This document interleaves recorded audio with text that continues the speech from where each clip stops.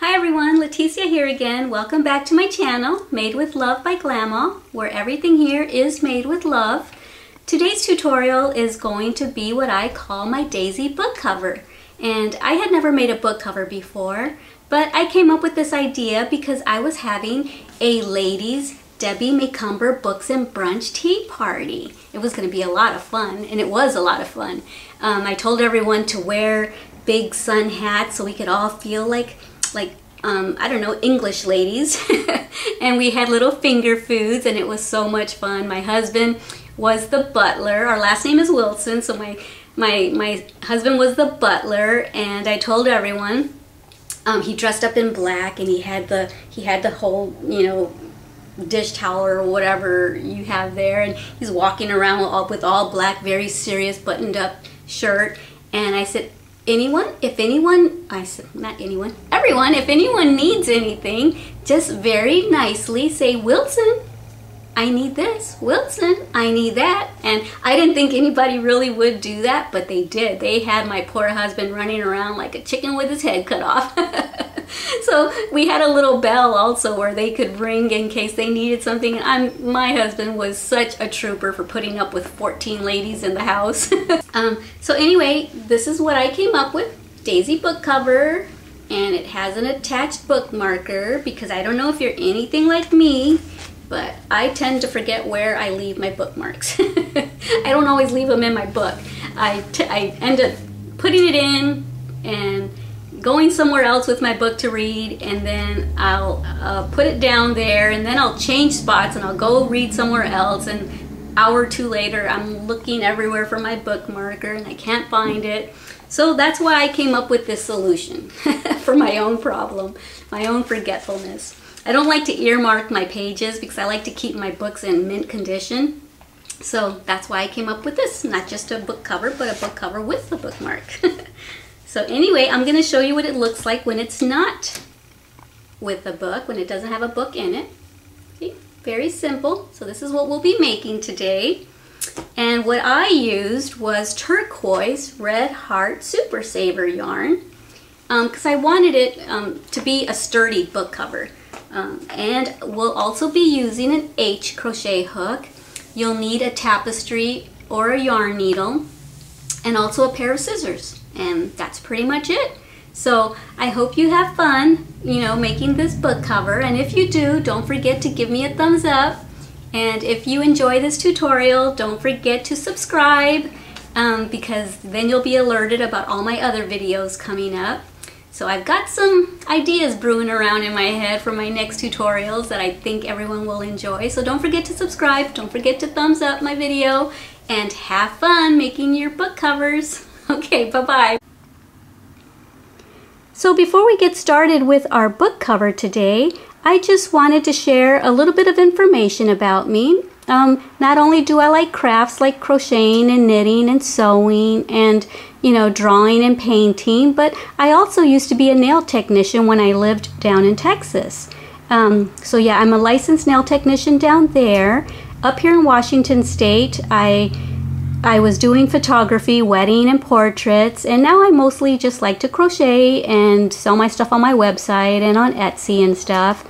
But what I thought would be kind of fun, since you'll be looking at my hands a lot, is maybe each time that I make a video, at the beginning I can let you know the name of the color of polish that I'm wearing. Today I'm obviously just wearing white, but it has a name too.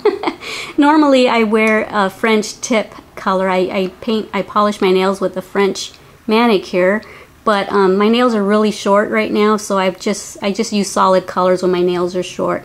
But anyway, when I used to be a nail technician in Texas, I had a gentleman customer that used to come in weekly and get his nails, you know, get a manicure, get them buffed and everything, and he would bring in his own top coat and base coat because he liked his nails shiny, and he would ask me to use that base coat and top coat, and I asked him, I said, sure, but I said, what's so special about this one? He says, oh, you'll if you buy some, you'll love it. The polish stays on for like 6 or 7 days. I said, really? So I put it on him, and the next day I went out and bought some at Sally's, and he's right. It lasts, you know, your polish lasts for about a week. So the polish, the base coat is called Rock Hard, and you can buy it at Sally's. It's about $6 or $7, so it's a little pricier than most base coats, but it's still doable. And the color that I'm wearing today, the brand is Sinful Colors, and the name of it is Snowy White. You know, a funny little story. My daughter, Finesse, she's 22 years old. She has a bunch of nail polishes, so I guess she gets it from Mama. But a funny story is that she will not buy a nail polish if it doesn't have a name at the bottom of it. If it just has a number, she won't even buy it. And I said, why? She goes, I just have to know what it's called. I said, well, it's called 101. She goes, no, it has to have a name. I just want to know what I'm wearing. I want a cute name to it. So I just think that's kind of cute that she won't even buy a polish if it doesn't have a name. So that one is Snowy White. And they also sell the top coat at Sally's. It's the Rock top coat, and it too is about $6 or $7. So I just thought it'd be kind of fun that if I'm wearing a new color, I'll share that with you at the top of the video and let you know, just in case I happen to be wearing a cool color that day, you'll know what it is and where to get it. So anyway, let's get started with our book cover tutorial. So what we'll be needing, of course, is the yarn that I showed you. Red Heart Super Saver is what I use because I like the book covers to be kind of sturdy because they get a lot of use. I do a lot of reading, so I want my book covers to be really sturdy. So with this yarn, it actually comes out pretty, you know, the book cover comes out pretty thick. You'll also be needing an H hook. And I'm actually pretty excited about these hooks. It's got a nice little rubbery grip, and I know that everyone has seen these before. I've seen them at Michael's and Joann's and stuff, but they never had them at Walmart. Well, now they carry them at Walmart. They carry this there, and it's a few dollars cheaper than it is at Joann's. So you'll be needing your H hook. You'll be needing a yarn or a tapestry needle. And I use a yarn threader or whatever because my eyesight's getting pretty bad, so I use that. And you'll need a pair of scissors. Mine are pink because it's my favorite color. And I have a row counter, and it too is pink. So you can have your row counter because if not, you'll end up having to go back and recount, and it's just kind of tedious to have to go back and count your rows. So I got myself a row counter, and I use it a lot. So let's go ahead and get started. Let's get our yarn and our hook. And normally when you crochet, you have a small tail, you know, and then you make your slip knot. Well, I'm going to suggest that you leave a 24-inch tail because we're going to use that later on to actually sew our book cover flaps together and stuff. And then we'll also do that at the end when we're all done with our book cover rows. We'll also leave another 24 inches on that side to sew that end together. Let me get my yarn. I think my camera is sitting on it. Sorry. Okay, so let's go ahead and get started. Don't forget, leave about a 24-inch tail. You don't have to, but if you don't, then you'll have to you'll finish the book cover, and you'll cut the yarn, and then you'll have to go back and just reinsert more yarn into the book cover to sew it together. And that's just another knot that I don't like to see. So anyway, I've got my 24 inches, and I'm gonna make my slip knot. And let me get my tail out of my way. That sounded funny. Get my tail out of the way. Okay, anyway, back to crocheting. Alright, so we're going to chain 26. 1, 2, 3, 4, 5, 6, 7, 8. Wait, that didn't go in. 8, 9, 10, 11, 12, 13, 14, 15, 16, 17, 18, 19, 20. Maybe I should slow down if there's any new crocheters out there so they know how to do a chain. I'm just assuming that everybody knows how. But for a chain, you have your working yarn here, you have your hook, and you just wrap your hook around the yarn and bring it through that loop, and that's a chain. So that's 21, 22, 23, 24, 25, and 26. Okay, so now we have 26 chains, and we're going to do single crochets. So a lot of times people skip the first chain and go to the second chain from the hook, but I use all the stitches for my book covers. For everything else, I usually, let me take that out, I usually start like everybody else and go to the second stitch from the hook. But for my book covers, I like to use all of them. So for any of you who don't know how to do a single crochet, you see the chain has these V looking stitches, and you can use the bottom and you can use the top. And I use the top, and you slip your needle into that top part of the V, you grab the yarn, you pull it through, and now you have 2 loops. You wrap the yarn around your hook again, and you pull it through those 2 loops, and that's your single crochet. Okay, let's keep going. We're going to do that all the way down to the end of the row. And also, for any new crocheters, there are different ways to hold your crochet hook. I start off holding mine this way, but when my hand or my fingers get tired, I switch it and hold my crochet hook a different way, just because I don't want to get carpal tunnel. So sometimes I'll switch it to this way and do it this way for a couple of rows, just to give my hands a break and a different type of movement so that I don't get carpal tunnel. But the way that I'm the most comfortable is this way. So this is what I usually start off with, is this way. Maybe I'm going too fast, I don't know. Let me see. So here I put my hook in here. There you go. Looking through the camera lens, so it's a little difficult, but we're doing it. So we're just single crocheting all the way down to the end of the row. And for all you seasoned crocheters, you'll know what to do next, but for the new crocheters, I'll go all the way to the end of the row with you so that you'll know what to do at the end.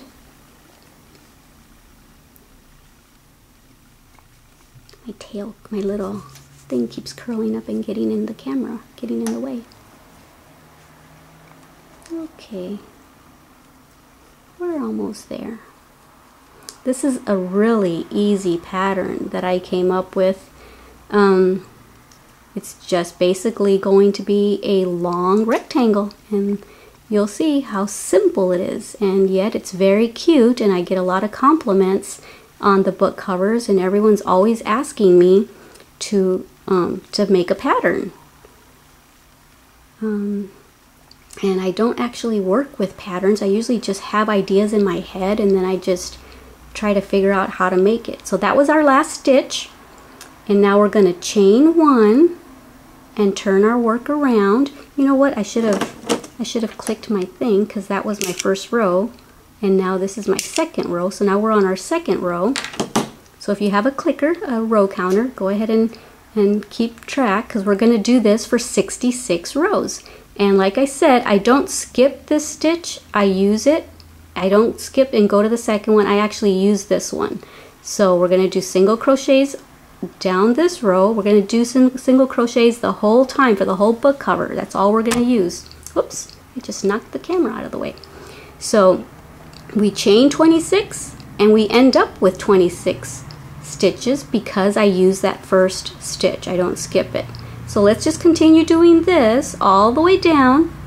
Don't forget that when you get to the end of the row, you just chain 1, because that's what you do for a single crochet. You chain 1 and then you turn your work around and you either use that first stitch like I do or go to the second one. If you go to the second one, you'll only have 25 stitches all the way across. But if you want to do it like me, go into that first stitch when you turn your work around and you'll have 26 stitches.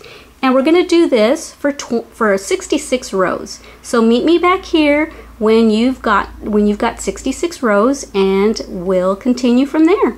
All right, have fun making your book cover. Okay, talk to y'all later. See you back here in a minute. Okay, so now that we're at our 66th row, we're going to go ahead and tie, actually fasten off. So don't forget to leave about 24 inches of a tail on the end now. And so I went ahead and already cut mine at 24 inches and just fasten it off now.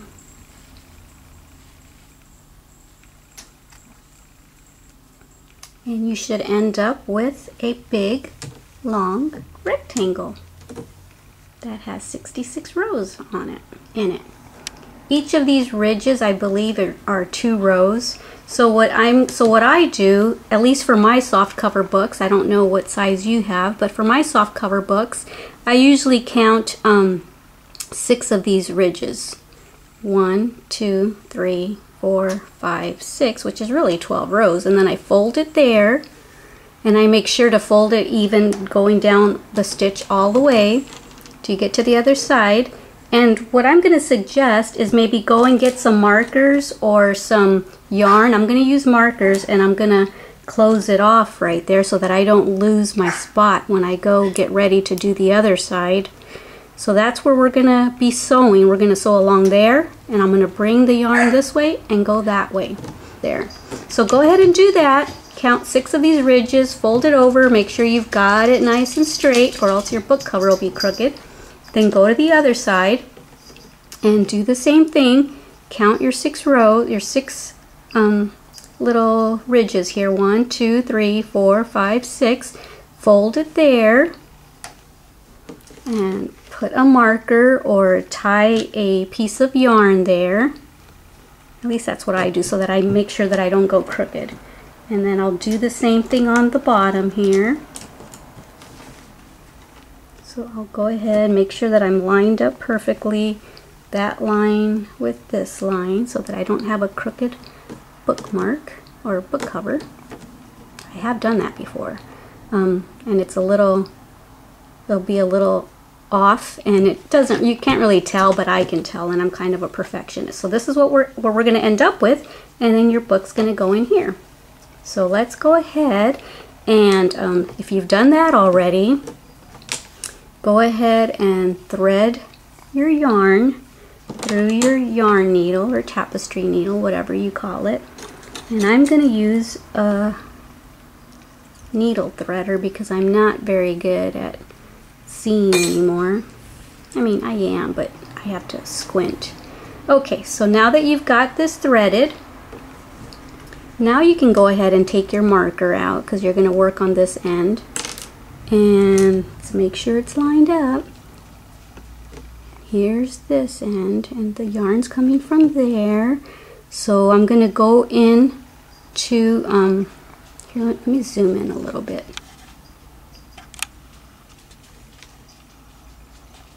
So since the yarn is coming from this end, I'm going to go ahead and attach it to the back end and sew it off. Oh, what did I do? Just, oh, no problem. So just go ahead, and now you've got it in place. And now I just basically do a whip stitch. I think that's what it's called. So I just turned my work around because it's easier for me to do it. And I'm just going to go as close, as close to the edge as possible, and then come around to this side, and I just do a whip stitch. Do the same thing. You can go as close or as far away as the stitches as you want, but that's kind of why rather than, you know, in the beginning when we were doing our single crochets, and I say that I use all the stitches, I don't skip a stitch. I like that little bump right here, because that's where I know, that's where I like to space my my little whip stitches at. So that's just why I do it that way. And for me, it works out perfectly. So I hope you had fun crocheting your book cover, and as you can see, it wasn't a hard project at all. Paris, what's wrong? That's my rescue Yorkie. What's the matter, Paris? What do you hear? Okay, so now we're at the end here, and so I'm going to go one more time, right at the end. And I'm going to go in here, like the half of the book cover, and I'm going to go in. Let's make sure I don't get all tangled up. And now we're at the top part. We're at the top part so that we can get to this end to sew it. So what I do is, I hope I'm not moving too fast so the camera doesn't go off focus, is I go in this stitch, I come out through that one, go in through this one, go out, and you're just basically weaving your yarn in and out. That way you don't have a bunch of knots on the ends. So I just, like I said, light bulb finally went off, and this is easier for me, and it doesn't really show. So, I mean, and if it does show, it's kind of cute anyway. So that's what I do. So go ahead and do that on this end, finish it off. Well, let me do this whole side with you, and then I'll let you do the other side by yourself. And if you get stuck, you can just rewind it and watch this side again. Paris, what's wrong? It's okay. What do you hear out there, huh? So let's just continue weaving in and out.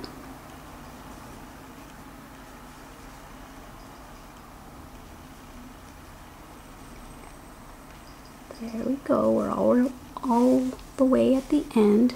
Having a problem talking today. Okay.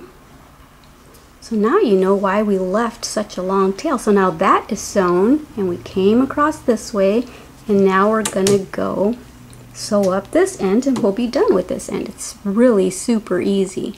So since we're already inside the book cover, I'm just gonna bring it to this side. Close it off, and then I'm gonna go ahead and start closing it off. Hope I'm in the camera or in the shot. Okay. And as you can see, I'm trying to get as close to the edge as possible so that you leave as much room for your book as you can.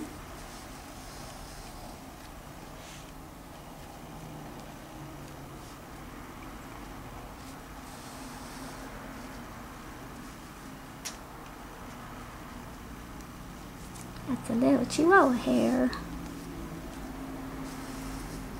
The one thing I love about Yorkies is that their hair, they don't shed. I never knew that when I got them, but that was definitely a bonus to learn that they don't shed. I've got Chihuahua hair all over the place usually, so now go ahead and take your marker out. And we're right here at the end.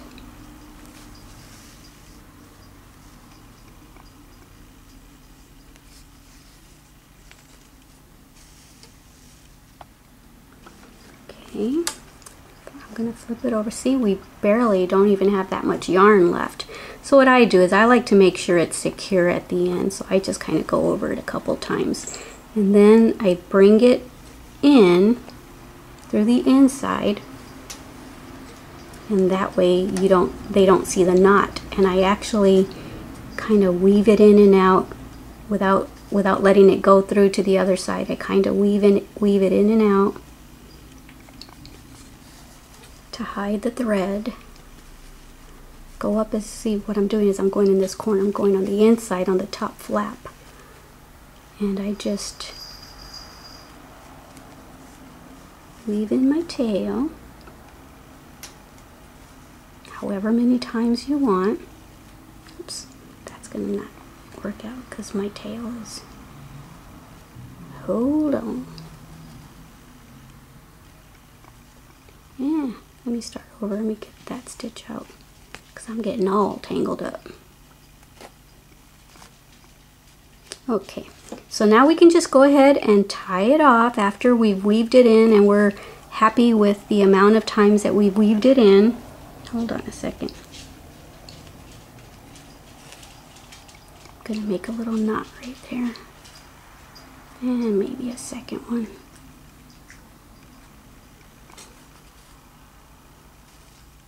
And now go ahead and pull that knot down as far as you can. And now let me find my scissors. There they are. Now you can cut this down as low as you want. And you don't have to go that low, but you see, it's a good thing we left 24 inches of thread. Yes, we end up with a little extra, but you know, you never know. So I'd rather have a little left over than to not have enough. So there's one end. There's one end of your book cover. So go ahead and do the other side now. Do this side and then I'll meet you back here. Okay, now I'm assuming that you've done both sides like I have. So there we go. We've got our book cover closed, and that's what it looks like at this point. And at this point, if you like it nice and plain like that, well, you're done then. Just put your book in there and read. But I'm going to go ahead and attach a bookmarker to mine. And so these are our flaps, and these ridges that I was telling you about, count, there should be 8. 1, 2, 3, 4, 5, 6, 7, 8. So just go in the middle, 2, 3, 4, and we're going to put the marker about there. Make sure we have the right amount. 1, 2, 3, 4. 1, 2, 3, 4. Just put a marker there. Sorry, reaching over like this, so that you can remember where to put your bookmark. And so now what I did is I went ahead and switched to a smaller size hook to make the bookmarker, so that because if I use the H, it's going to be a little bit too thick, the bookmark will. What I do is I double up my yarn. I went ahead and cut 4 yards of yarn. I know that sounds like a lot, but go ahead and cut 4 yards of yarn, at least for this time. If you can find a better way to do it, next time, you know, you can do like I did and trial and error, whatever works for you. And go ahead and thread your needle. Oops, actually I don't want to bring it all the way to the end. I want to leave it, I want to leave the needle, I want to leave this much on there. And now what I do is I put a little button on mine, but I go ahead and bring the yarn in and I bring the button all the way to the center. So fold over your long 4-foot piece of yarn, fold it over, bring the ends together, and now make sure the button is at the center of the fold, right there. And so this is how I do it. If you can find a different way to do it, great. So I do a slip knot with this to secure the button in there.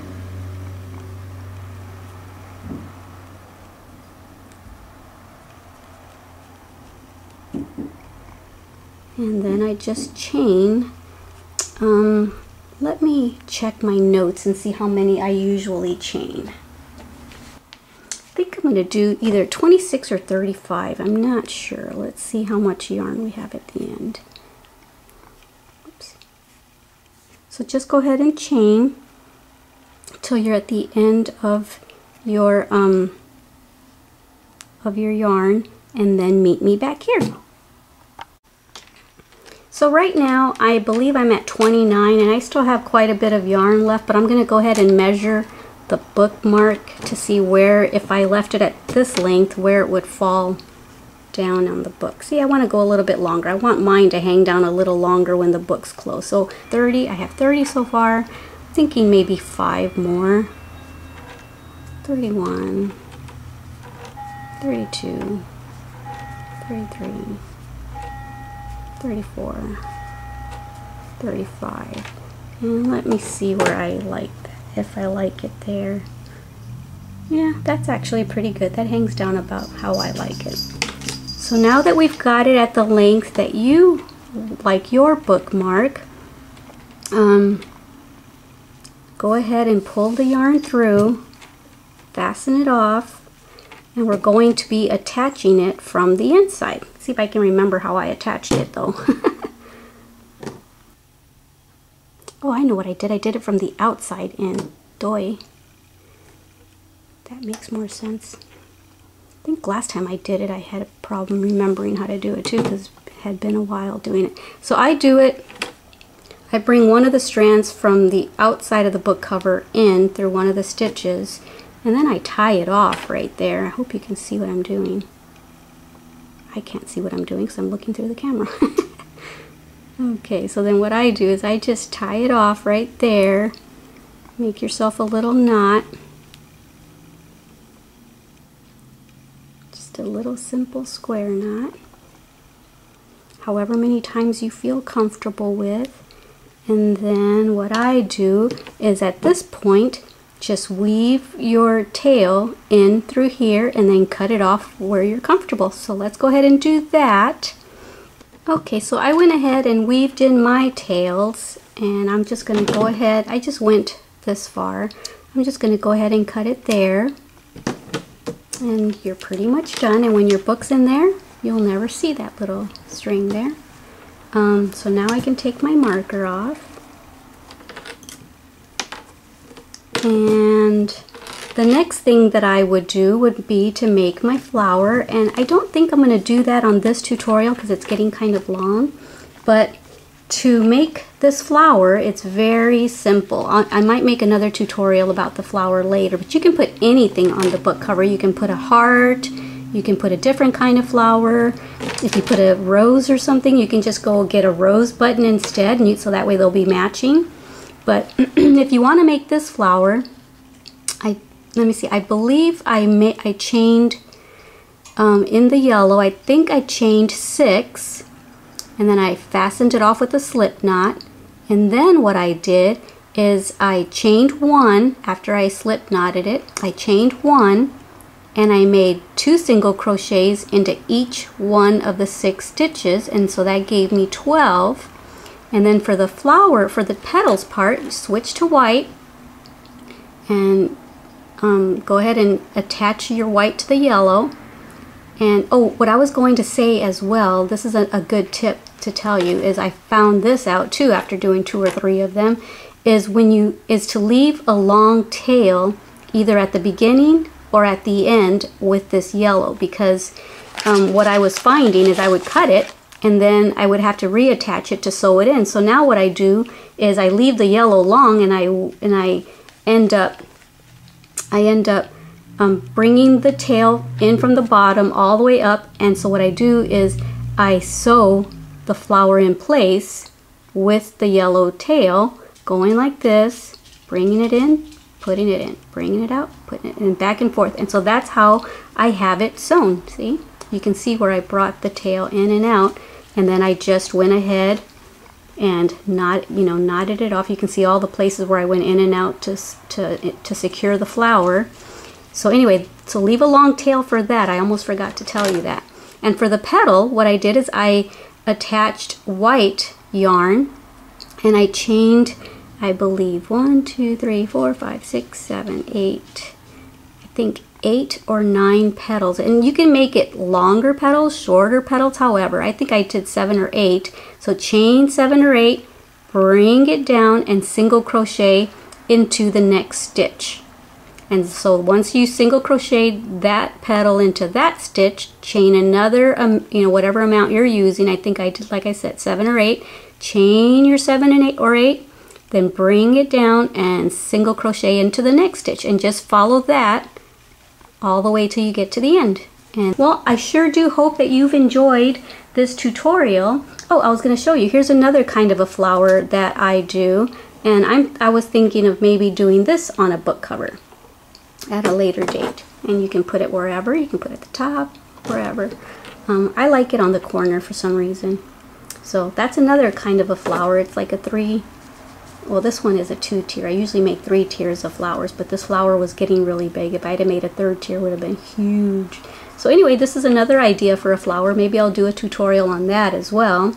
So look for my tutorials. If you want to wait to put a flower on till I make a tutorial, or just go on YouTube and type in how to crochet a flower and pick the flower that you like from the channel that you like, and just copy that and attach it to your book cover, and you're done. So if you enjoyed this tutorial and you like your book cover, don't forget to give my video a thumbs up, and don't forget to subscribe, because if you subscribe, you'll be alerted for my next videos, and I've got some really cool ideas. So don't forget, subscribe, and don't forget to like the video. Okay, well, I will talk to y'all later. Thank you for visiting Made with Love by Glama, where everything is made with love. Bye.